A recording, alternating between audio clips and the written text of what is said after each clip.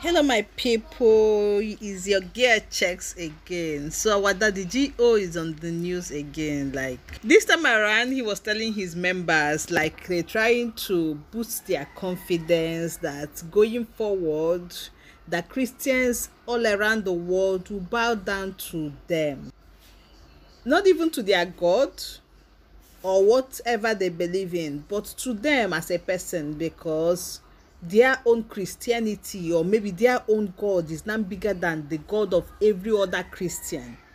Guys, we are talking about Christendom here. Like, some of us are not being more sanctimonious than others, okay? Like, some of us now believe that there are more Christians than others, to the extent that you will gather your congregation and you'll be telling them that other members of every other Christian domination will be bowing down to them henceforth just because of a certain part of the scripture.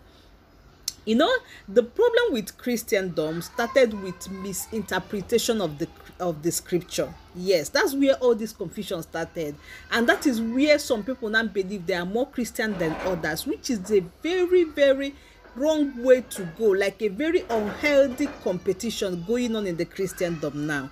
People should just watch, listen to him and see, and judge by yourself if he is actually right to tell his members this or not. Friends on Elisha, and they came to meet him and bowed themselves to the ground before him.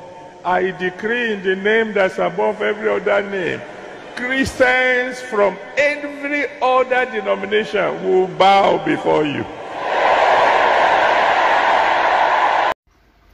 It is the amen for me, guys. Like, they are actually chorusing amen for him because they don't know that there are more Christians than others. Like, their own Christian or their own church is a very special one. That is why they must say amen to this.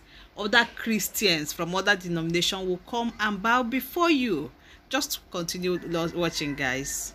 Friends on Elisha, and they came to meet him and bowed themselves to the ground before him. I decree in the name that's above every other name, Christians from every other denomination will bow before you. For me, this is so wrong, guys, because giving other Christians or giving your particular congregation the impression that they are better than other Christians is a very wrong way to go.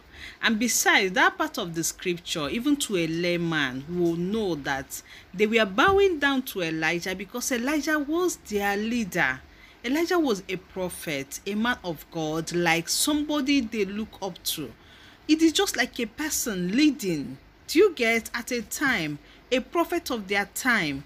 So they bowed down before him because he was a man of God. Just the same way you as a person who is standing on that pulpit is being respected by your followers.